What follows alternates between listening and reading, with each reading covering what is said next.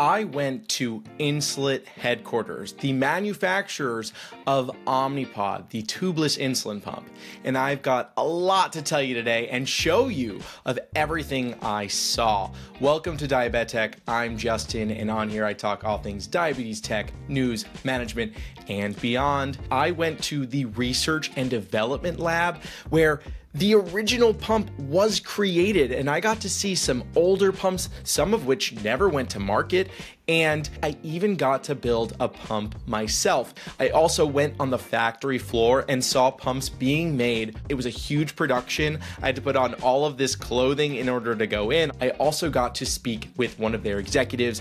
That interview is already on my podcast and here on YouTube if you want to check it out. Insulet paid for all travel expenses for me to get out there, so thank you so much. I've got another podcast episode that goes into like the behind the scenes of what happened with me and my friend Jenna, who also came and produced the shoot. So you got to check that out.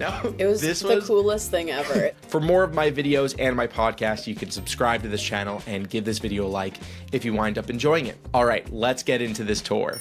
Today's the day. We are going to the factory. Got some breakfast sent to the room because I got to look at my questions and make sure everything is all set. Equipment by the door, and then Jenna should be here soon to grab some breakfast too. Good morning. Good morning. Woo! Shoot day. Bon appetit. Cheers. Omnipod headquarters are located in Acton, Massachusetts, about an hour out of Boston, and we had to get up super early to go over there.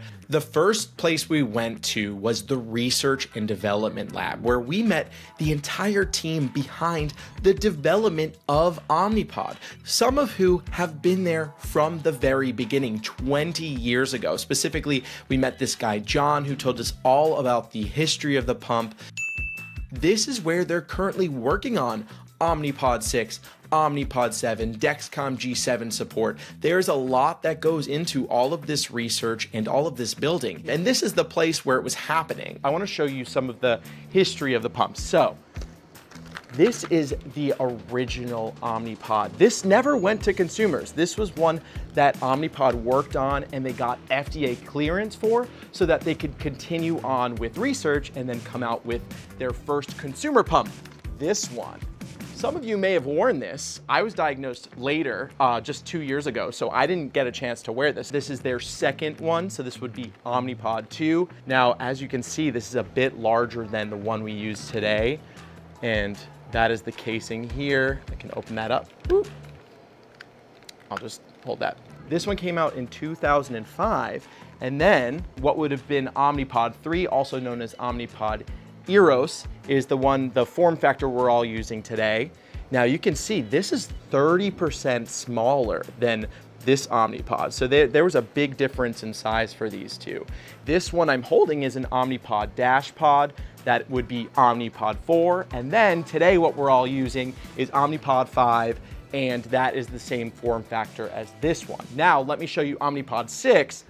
Just kidding. Let me give you some background on Omnipod. The founder of Insulet had a child with diabetes and thought that there could be a better way of managing it. And he sketched the first device on a napkin, which paved the way for Omnipod. As John told me all about the parts that it takes to build this, and even drew on a whiteboard all of the information of how small one day a pump even can get, the passion in his voice, and it really resonated with me. We always look at, can we make something smaller?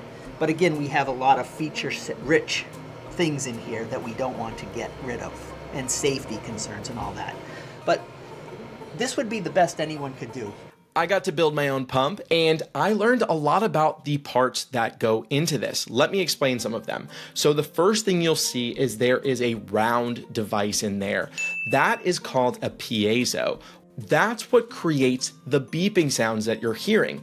There is no speaker. The Omnipod uses vibrations in order to create sounds using the piezo.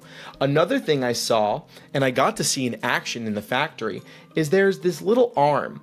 And what this arm does is that's what pushes the needle and then cannula into your body. When you put it on, you set it to insert.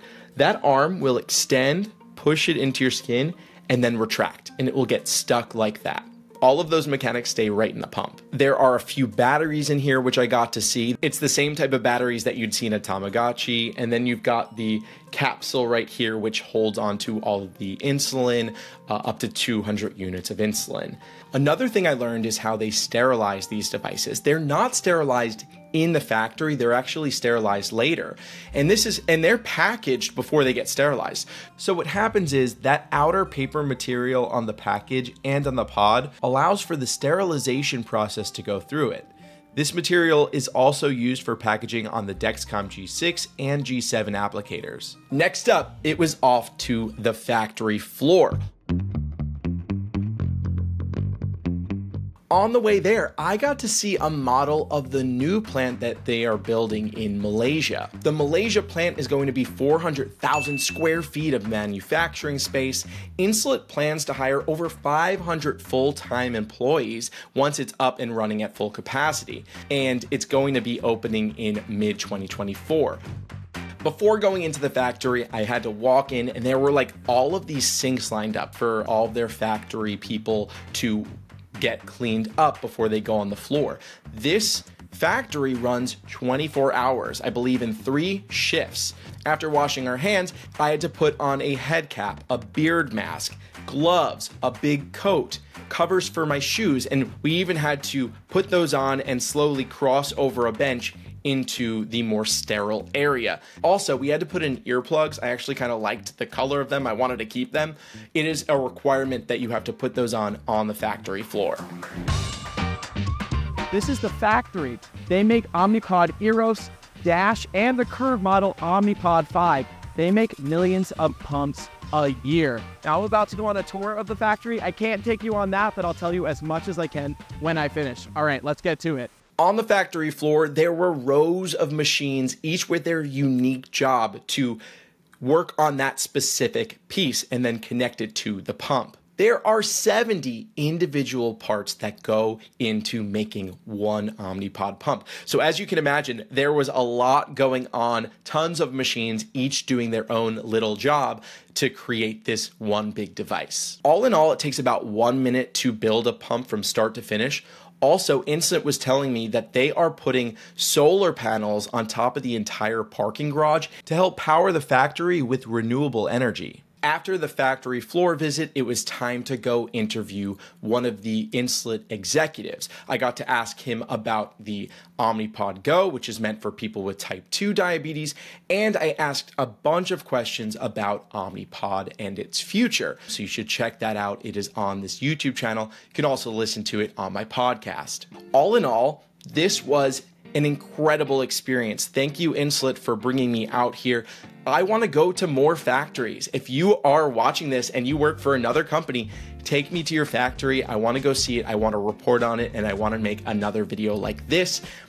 This is what I want to be doing. I'm so honored and feel so privileged to have these opportunities and be doing what I do for you. So stay tuned for more content on social media, my podcast every Monday, and videos like this on Fridays. As always, make sure you subscribe to this channel for all of that content and give it a like so other people can find it and hopefully enjoy it. I'm Justin, and I'll take you later.